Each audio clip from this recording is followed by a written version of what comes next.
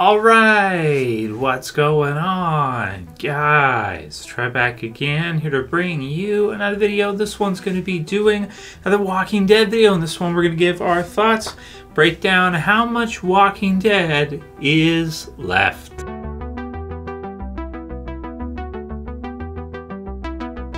Alright dudes, and possible spoiler warning if you are not caught up for The Walking Dead, both comics and TV series, if you care at this point. So, we are almost to the end of the second last part of the series. So we have exactly 10 episodes left for The Walking Dead television series. 2 more from this part, which is part 2 of season 11, and then the final 8 episodes coming up after that, likely starting at the end of this summer or early fall. So we are almost up to the end of The Walking Dead. We are winding things down, and so I thought it would be fun to take a look at the comics and compare, for comics versus show, just how much content we have left to be adapted from the original Walking Dead comic book series. So here we have the last 2 volumes of the Walking Dead comic book series. The Walking Dead comic book series ended up with 32 volumes. You can see the number right there. And the final one is called Rest in Peace. So we've just seen the episode that is called The Rotten Core, which is volume 31 right here. And basically at this point from the comic book series, Rick and the others, you got Rick right here, which is why I always compare him so closely to Aaron in the TV series, and just the way he looks right now after Andrew Lincoln's leave. Aaron looks a lot like Rick currently at this time. So what we have, we have the Rotten Core having just aired. We got to see in the TV series version with Carlson, Lance, Pamela, the stuff that they're kind of into. You know, some of the darker, more negative aspects. We've seen Leah just appear in at the end of episode, let's see, 14. And so we know that she's involved, that we're taking the weapons and whatnot.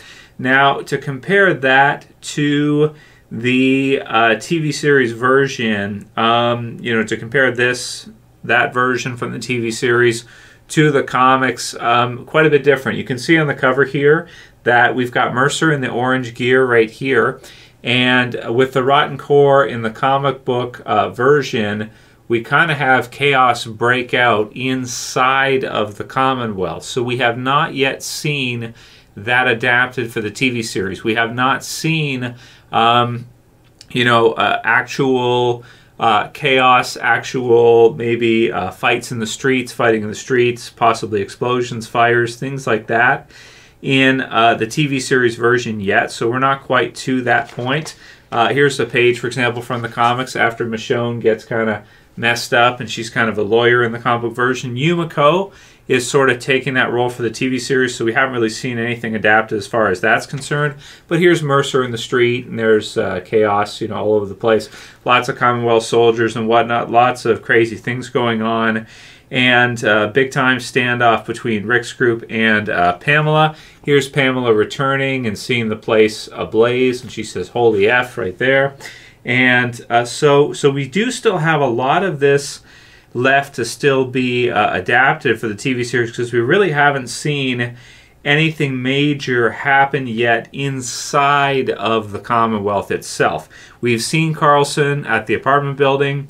We've seen Lance kind of send him out and communicate with him. We've seen Carol deal with Lance a little bit. We've seen Sebastian and how kind of crazy Sebastian can be. But we haven't seen anything too nuts as far as the Rotten Core, as far as like everything just going crazy. I'm wondering almost if like that group of walkers that Daryl and Rosita, Mercer, and Carol ended up having to go through with the house, I'm wondering if maybe they somehow will get out and, you know, find their way inside the Commonwealth or close or in and around the Commonwealth. So that's kind of something I'm looking to kind of see for this mid-season finale or part 2 finale for The Walking Dead season 11 is, are we going to see with the Rotten Core storyline from the comics, are we going to see kind of a breakdown inside the Commonwealth, and just all kinds of chaos erupt, and people taking sides between maybe Mercer leading on one hand and you know, in a line with Daryl and in line with all the others, the TV series version of those characters, similarly with the comic. And then are we going to see Lance and Pamela, you know, on the other side of that? So are we going to see this kind of build up here? I think that's probably where we'll go. And then the final part for the Walking Dead TV series, the final 8 episodes, which will be in part 3, will likely be adapting the Rest in Peace storyline here. You have Rick on the cover there, and some huge character deaths in this extended volume here that we are likely looking to see in the TV series. You guys can leave your predictions below, but in the comic book series version, this is where we see Rick's demise. Obviously, that's not going to happen in the TV series. Could it be Aaron who gets that death instead? Could it be Sebastian similarly killing him in the TV series? Could we even see Sebastian, you know, kill somebody like Daryl or something like that? Even though there are some announcements as far as like the spin-off series and whatnot goes. So they've announced some of those. Could some of those be false announcements? Could they be, you know, it is kind of strange that they're doing an Isle of the Dead with Maggie and Negan, and then they're also doing the Daryl Carroll spin-off. So, but is it possible maybe they're doing that to throw us off, and then they'll surprise us with like a big death at the end, like Daryl or somebody like that? We have seen a little bit of a build-up between Daryl and Sebastian in the TV series version already. A little bit of rivalry going there. But man, I would really hate to see Daryl be killed off at the end of the Walking Dead TV series, although, you know, it could make sense considering the series is ending. So if they did something like that, okay, I guess it would kind of make sense as like one final big death for the TV series, like Daryl's killed off and the series ends and Norman Reedus announces that he's, you know, finished with Walking Dead, that kind of thing. Really would not want to see that happen, but there are some pretty major character deaths in this, in that the comic book version, Rick was killed off at the end of this, right? So that's as big as you could possibly get. And he's not there for the TV series, so could they do a big one for someone like Daryl instead or something? Or will it be Gabriel, maybe Rosita, somebody like that instead? So lots of stuff kind of breaking down. So here's what I'm thinking kind of Walking Dead TV series will end off at. We'll see the stuff with Leah continue. We have the 10 episodes left coming up. Maggie's coming up to take on a bigger role. We'll see some tensions build between Daryl, Maggie, and what's going to be happening in the next episode. And man, I just don't know what they'll do to adapt some of these major character deaths from the comics from Rest in Peace, because, you know, the equivalent of TV series would be huge. So I hope they don't go that route. I hope that AMC's kind of maybe smarter than that and keeps, you know, a lot of those big names still alive, so that if they want to do a spin-off series, different ideas, they have that option.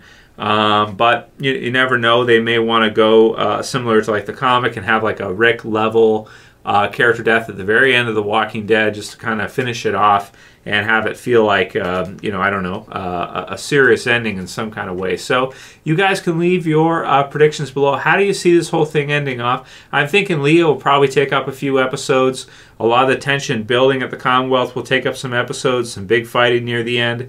And then maybe to wrap things off, one of those pretty big character deaths, and then eventually Pamela, Lance, maybe some of the others stepping down, being defeated, and then a new leader of the Commonwealth, maybe like Maggie, or you know, I don't know, somebody else there who could be in place instead of them. And kind of the series will sort of end off because they'll kind of enter into maybe like a peacetime or something like that. Maybe Aaron, if he's not killed off, could be the leader of Commonwealth after. I guess we'll have to see. Or Carol or somebody like that. Could be. So that's pretty much what we got left to be adapted. A couple of big character deaths likely in the last part. You know, and the Commonwealth transition of kind of finishing to where our survivors join into the Commonwealth, and then, you know, Lance and Pamela are shown to not be as good for the Commonwealth as they are. Mercer supporting, and some Daryl, the others, kind of taking over the Commonwealth or something like that. So, you know, if I had to pick, I'd prefer Aaron be killed off and then Daryl kind of leave the Commonwealth after, or something like that, although I guess it could be the other way around too. So leave the comments below and let me know what you guys think for wrap up of the Walking Dead television series compared to the comics. That's the amount of content that we have left to be adapted. So leave your comments below and let me know who you think it's going to be. That's it for this video today, guys. Thumb it up below, share, and favorite, as well as subscribe at the bottom. I'll see you again soon for another video. As always, this is Trev, and I'm saying peace later, guys. See you soon.